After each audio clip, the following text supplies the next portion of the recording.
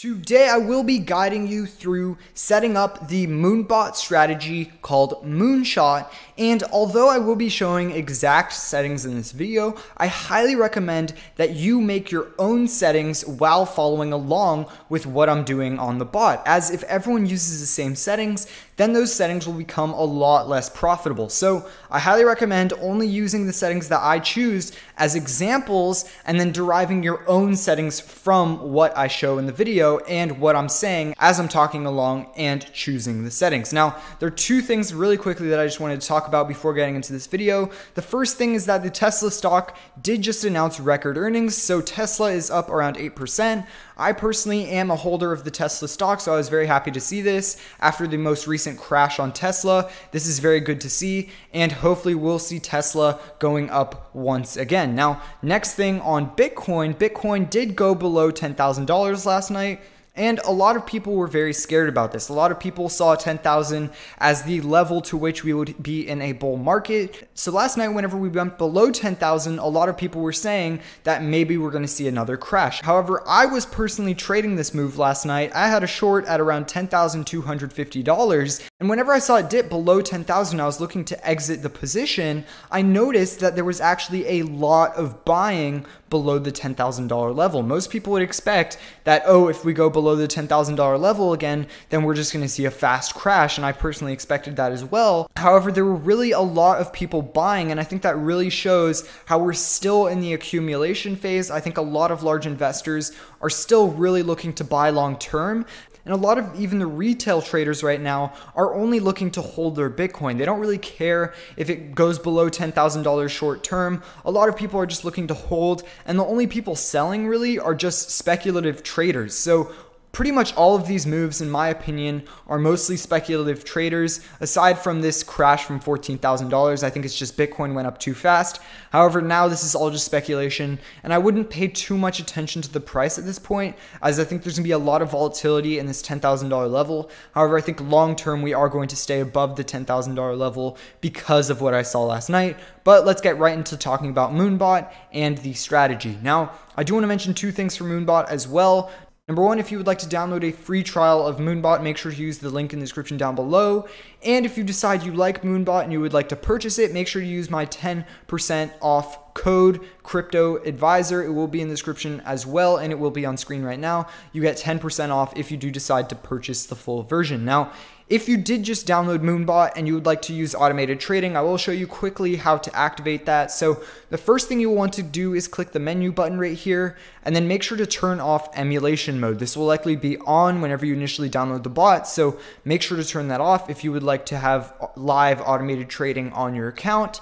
And then after you turn that off, then you will be able to start the bot up here and then start your strategy as well, and auto detection, which I will be talking about in this video, and how all of that works. So first, whenever you click the strategies button, you do want to click add new in order to create a new strategy. First thing you'll want to do is go to main, and here you will want to set a strategy name. So this is just what's going to show up on the side right here, and this is whatever you are going to call your strategy. So for this video, I will call it MoonShot Test.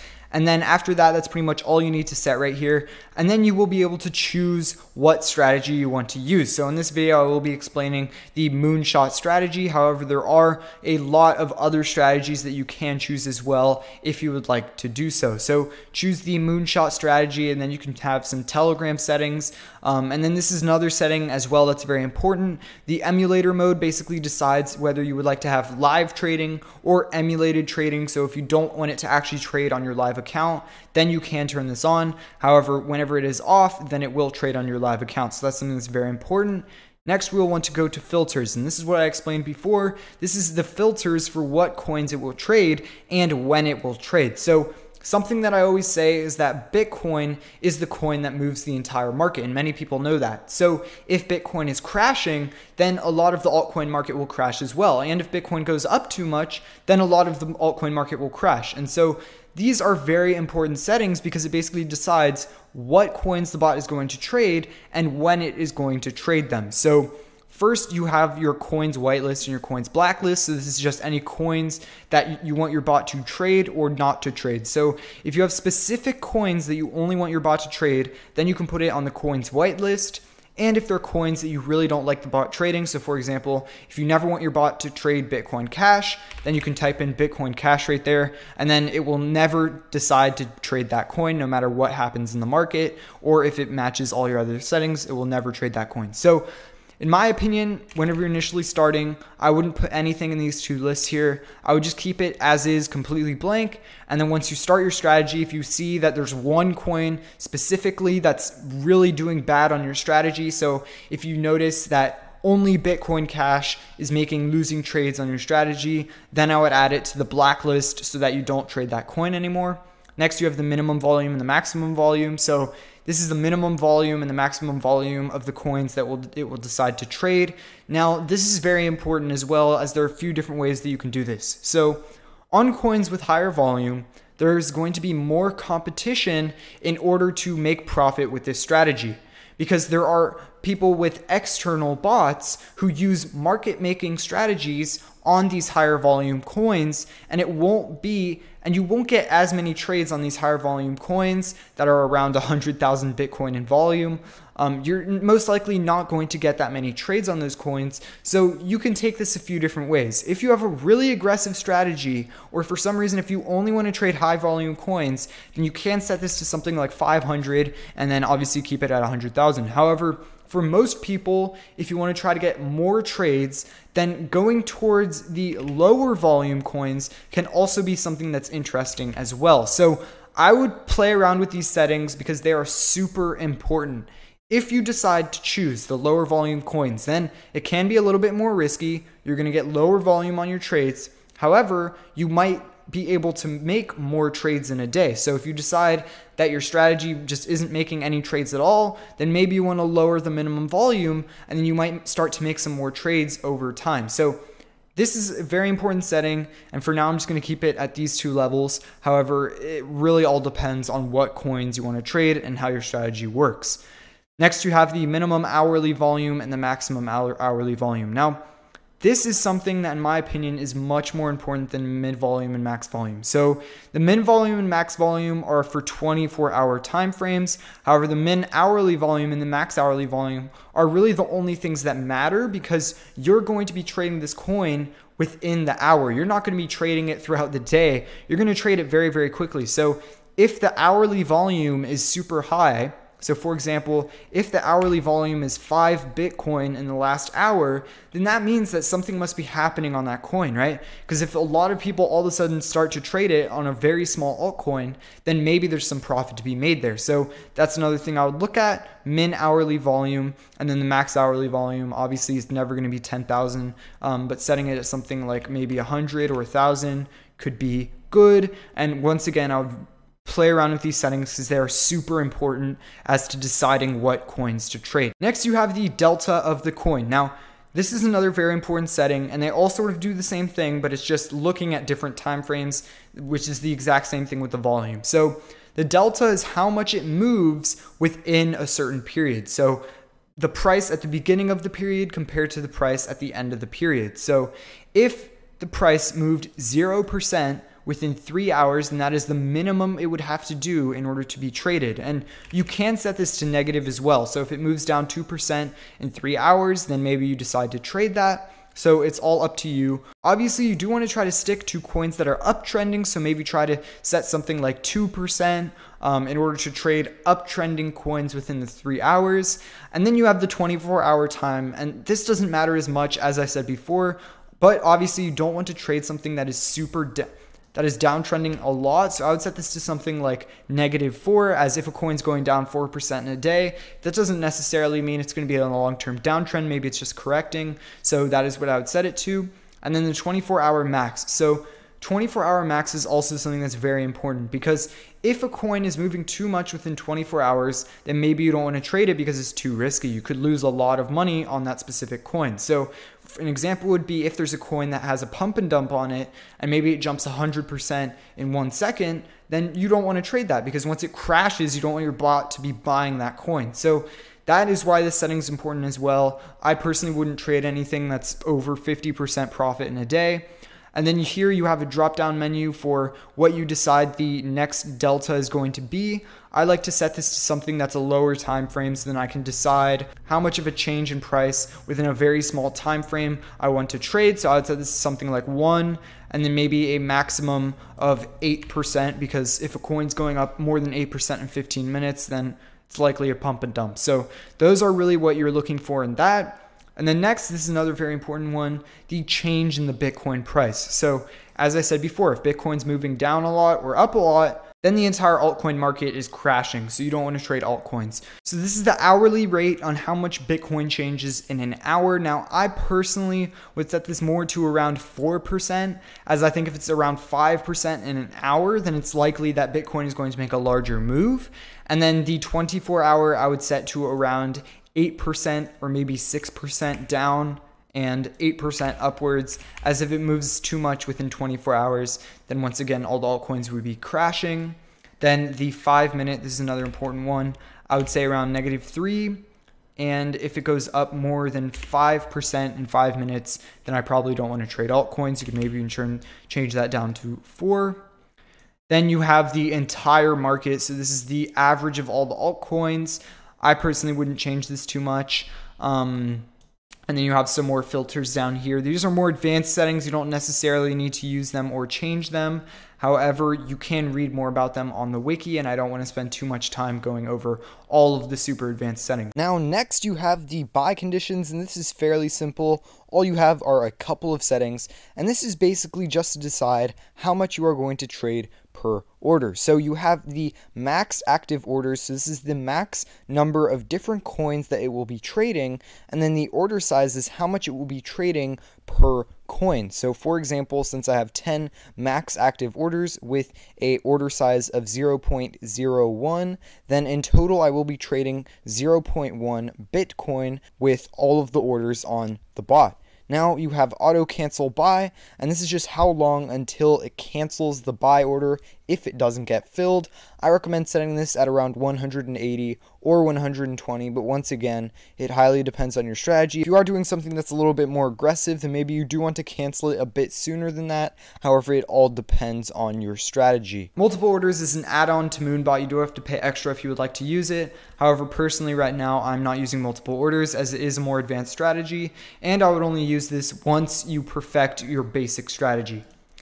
Next, we have the sell orders. This is something that's very important. This is what is your strategy trying to do. So MoonShot sets an order right below the current price, and it stays there at a certain percentage in order to try to catch dips. So most likely you're going to want to try to make a very small amount of profit, something like 0.8 or 0.7, something that's very, very quick, so that you're not trying to sell too high above the current market price. Now, this also depends sort of how your strategy works. If you're looking to buy on a larger dip, maybe you want to change this to a larger amount. If your stop loss is super low, maybe you want to change this to a higher amount. This more depends on your stop loss. However, I think something below 1% would be safer, as once it hits that 1% profit mark, you're going to get some people who are quickly selling. So you want to be careful with this. And then after that, you can decide to use this, which is scalping mode, which is more of an advanced strategy on how to exit. I personally would enable this for now. Next, you have stop loss. This is something you have to use. I would never, ever trade without stop loss on this bot. And the stop loss that I would use, something to start with, is around 2%. So what you're saying is I need to make around 2 or 3 profitable trades for every stop loss that gets hit. Now, you can adjust this as well. As I said before, if you notice that every time a coin goes below 1.5% loss, then it always hits 2%, then you might as well set this to 1.5. So it all depends on what your sell order profit is and how much of a loss you're okay with per order, assuming it hits a loss. And so that is where I would set stop loss at, and you can use stop loss EMA if you decide to in the future. Now finally, we have the strategy settings. This is where a bulk of the buy entry settings are going to be specifically for the MoonShot strategy. So once you open this up, you are going to see the MShot price min, and this is the base setting for the entire MoonShot strategy. As many of you know, MoonShot works by setting an order a specific percentage below the current market price in order to wait for a dip before entering. So this decides what percentage below the current market price the order will be placed at. So if you have it at 2%, then it will leave the order 2% below the current market price, and then if it ever dips really quickly 2% below the current market price and then jumps right back up, then it will buy right at the bottom of that 2% dip. So if you leave it at 2%, you will be able to make some trades, you will be able to make some profit. So I would recommend leaving at 2% at the beginning. And then if you decide that you are maybe not getting enough trades, you can always lower this to something like 1.5% or 1% if you're trying to get very, very aggressive. However, at 1%, you are going to get a lot more trades, so you may have a higher chance of hitting your stop loss instead of hitting profit. So this is where it all comes down to how you are trying to set up this strategy. Are you trying to be more aggressive, or are you fine with getting less trades in a day if you are going to make more profit in the long run? So this is something that you need to decide after testing and changing around all of your settings. And this is really the main strategy setting in the entire bot. Then you have the MShot price. So this is the percentage in the current market price that it will change the value. So basically over time, right, say the price of the market starts to go up and your order is no longer 2% below the market price, but is now at 4% below. Now, you probably want to change it because there's a much lower chance that it's going to dip 4% below the market price for that order. So I would set the MShot price to around 5%, maybe 4%. And this just decides how reactive your order is going to be. So if you are trading in a market that you know has a fairly fast moving price, then maybe you want to set this a little bit higher because you're going to think, well, if it moves 5% upwards, I still think that maybe it's going to drop. So maybe you want to set it to something like 6 or 7%. However, for now, I would leave it at around 5%. And then the MShot minus Satoshi, this is just a protection for the coins that are low Satoshi. So if you are trading something that's like 24 Satoshis, then obviously you probably don't want to trade that in the first place, but this will just make it where it will be set at least 2 Satoshis below the current price, so you won't get screwed with that. And then you just have a couple more settings here. These are all, once again, more advanced settings. So I recommend if you want to change all of these settings, which you don't need to do initially, once again, right, I would just test the bot the way it is right now and then adjust the settings as you get more experience with it. But if you want to learn more about all of these more advanced settings, which will take a lot of time to go over, then I recommend you read the MoonBot wiki, which I will leave a link down in the description down below. And now I'll just quickly show you how to start the strategy. So you want to have this little check mark next to the strategy, and then you want to click Start Checked, and you can go ahead and close that. And if you want the bot to choose the pairs for you, meaning you want to use all of these filter settings that you entered in, which most people will, then you want to turn Auto Detect on. And then once you click the start button up here, then it will start the entire bot and you will have live trading. Although right now I don't have any Bitcoin on my account that is connected to MoonBot, so it's not trading currently, but that is how you set everything up, and that is how you set up a basic MoonShot strategy. Thank you guys so much for watching. I will make plenty more strategy videos in the future if you guys like them, so make sure to leave a like if you would like to see more videos like this. Thank you guys so much for watching, and see you guys in the next one.